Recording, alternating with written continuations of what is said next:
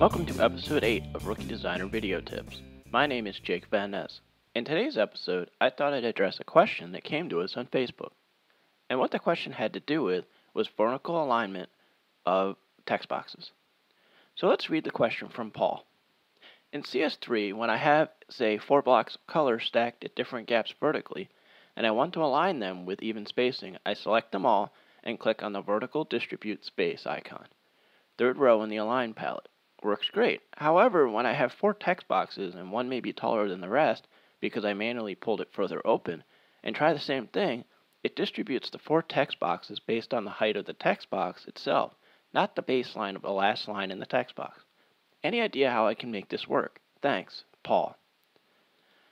Well, Paul, part of the problem is that the alignment tool and the distribute space tool specifically is actually based on the text box, not on the content of the text box. So let me show you what I mean. Start with a new document.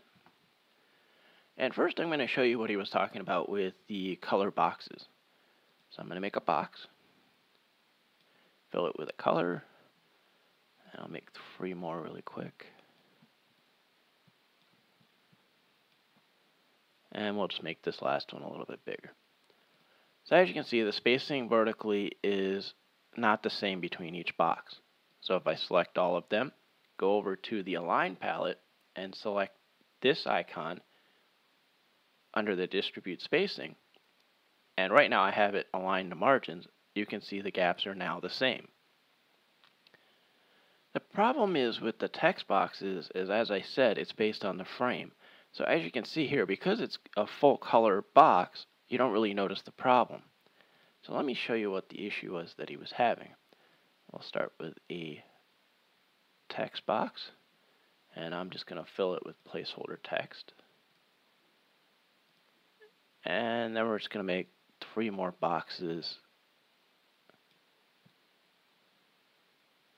And then I'll make this one a little bit bigger. So as you can see, we have space between the baseline, the last line of the text box, and the bottom of the box. So if I select all of these and I go back and use that same icon, as you can see, if I hide everything, the gap between the second one and the third one is bigger than any of the rest of them. And the reason for that is because when you see the boxes, the gap is the same. And it's based on the bottom of the frame, not the bottom of the text. So a way that you can actually make this work for you is you want to fit your frame to your text. And to do that, select your frame, go to Object, Fitting, Fit Frame to Content.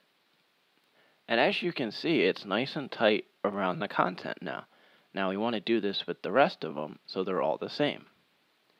So we'll select all 3 and do the same thing again. Object, Fitting, Fit Frame to Content. So now they're all the same size and they're all nice and tight, and the bottom line is the bottom of the text frame. So now if I select all 4 and I distribute, you can see that it moved the second one and the fourth one down a little bit, and now when I hide everything, the spacing is the same. So basically what it comes down to is you need your frame to be nice and tight around your text so that it does do the distribution correctly. So I hope that helps you out, Paul, and I hope that taught somebody else something new.